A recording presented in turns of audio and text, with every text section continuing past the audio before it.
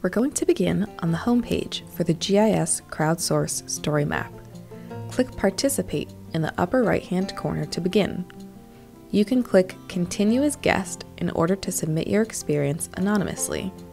Here, you are required to upload a photo related to your accessibility experience. You can choose a file here or simply drag and drop one over. Next, provide a title related to the 8 accessibility categories. Here, we're choosing Walkability. Next, you'll want to locate your bus stop on a map.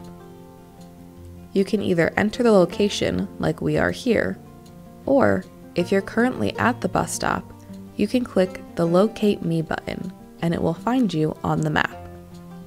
Once you've chosen your location, make sure to drag the point on the map to exactly where the bus stop is.